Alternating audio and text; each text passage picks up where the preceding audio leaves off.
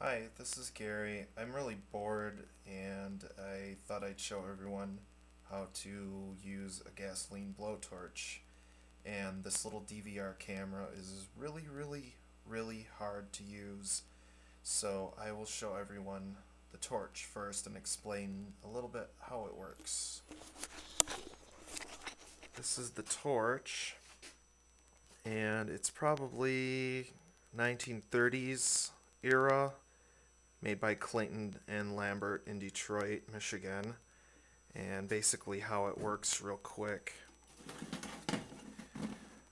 This tank is filled with white gas or gasoline, and this is a pump, and you pump it up to pressurize the tank, and then after that's done you let out a little bit of gas with this nozzle, and it fills this little reservoir,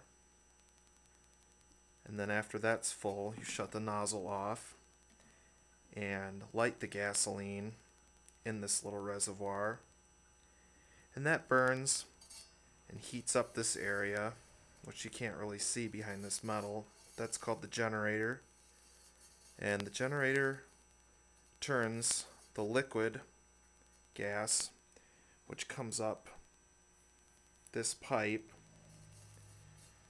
turns the liquid into vapor, and the vapor comes out, mixes with oxygen, and comes out as a flame. So I will hopefully demonstrate that in a minute.